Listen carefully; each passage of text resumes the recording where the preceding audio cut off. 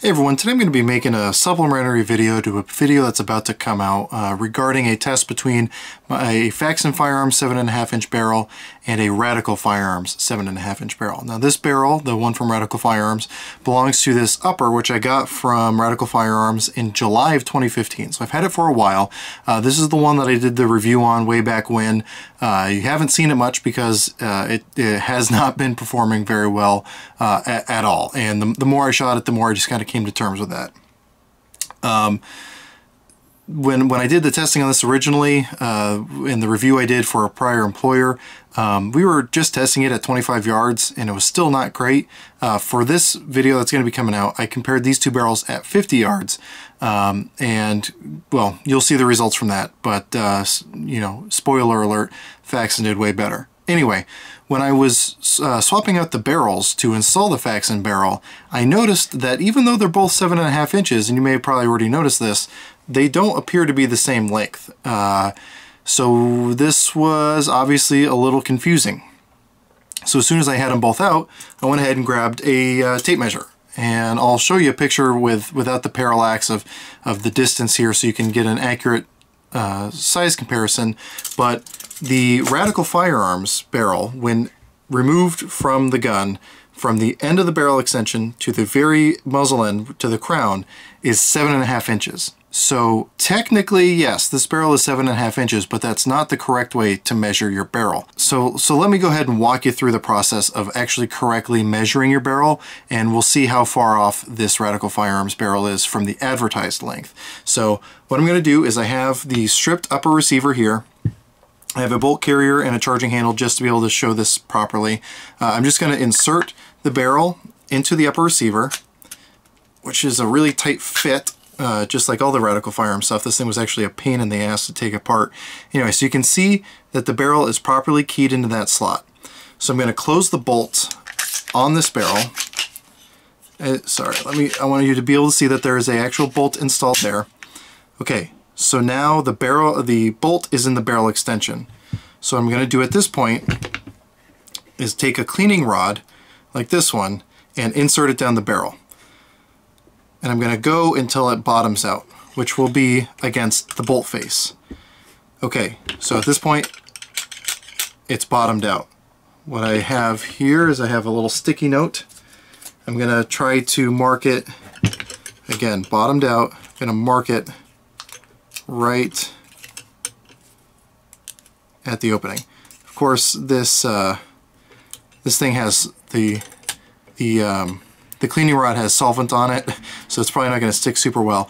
But I think we can all agree, you can hear it bottoming out. That is the true length of the barrel from the crown to where it bottomed out. So let's measure this.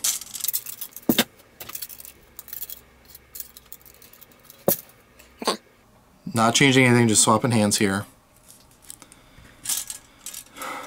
So from that mark, I'm trying to do this so you guys can see it. It looks like it's just barely over 7 inches. I'll try to take a close-up picture of that and show it to you, but right about 7 inches. So this barrel that is advertised to be 7.5 inches is actually right at 7 inches. So it's about a ½ inch shorter than the advertised length. Okay, so now what I'm going to do is take off this barrel. So locking the bolt back, pull out this barrel again, which is way tighter than it should be, and insert the Faxon Firearms barrel. Again, keyed into where it's supposed to be. So I'm going to take my cleaning rod, insert it. Yep. Probably help if I actually close the bolt. And okay, there we go.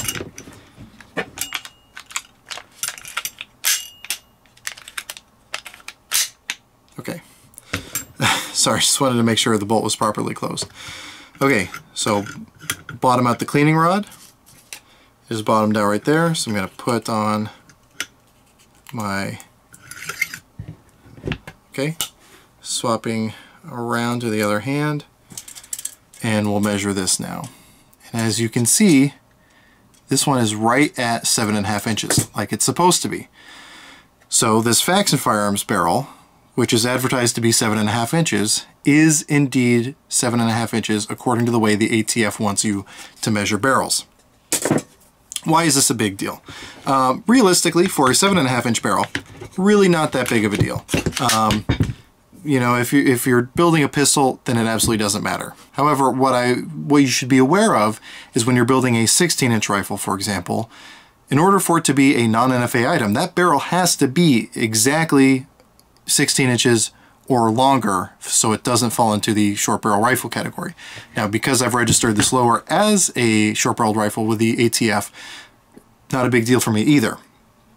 Now, because of this discrepancy between these two barrels, I went ahead and I went on a Facebook group for 300 Blackout owners where I see people talk about Radical Firearms a lot, and I asked people to measure their own personal barrels and tell me if there was a discrepancy between the advertised length and the actual length. And everyone who's responded so far, I'll make a note if that changes, but everyone who has responded so far has said that the advertised length of their barrel from Radical Firearms matches the actual length of their barrel measured the proper way with the bolt closed. So that's good. Like I said, I got this thing almost 2 years ago, so a lot can change in that amount of time. But this is definitely something you may want to be aware of when you're ordering barrels, especially cheap barrels, making sure that you're ordering from a company that's going to have the quality control to actually give you the product that they advertised. Again, it seems that they've got that figured out. However, I've never had an issue with the Faxon Firearms products that I've had.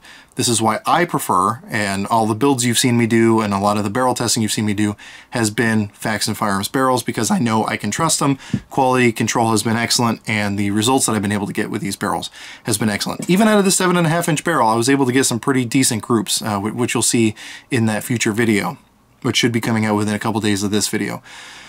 And I'll also have it linked below once that video comes out as well. So again, I just really wanted to demonstrate the proper way to measure the length of your barrel and show you, again, the discrepancy between these two barrels, which are both theoretically 7.5 inches. You may also notice the gas port on the Radical Firearms barrel here on the top is significantly bigger.